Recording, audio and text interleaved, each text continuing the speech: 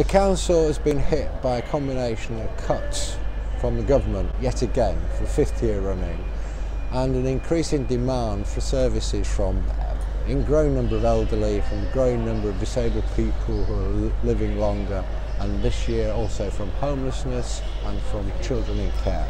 So we're between a rock and a hard place. We are going to have to charge for the Medilink bus. It will only be £1, but it is £1 which some people are going to have to pay, unfortunately. We're going to have to increase charges for leisure centres and possibly for museums. We're also going to have to look at paying for some of our transport costs and the road repair through increasing charges on on-street parking. The council tax will go up because we have a £10 million gap in looking after our elderly, and the government simultaneously is cutting our budget. And the government is expecting us to dump the costs on the council taxpayer. It is unfair. Yeah, we are consulting, and we're going to have to take into account what people say. Every year we do change things.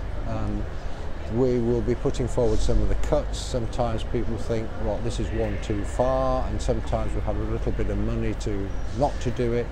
So it isn't the end of the process.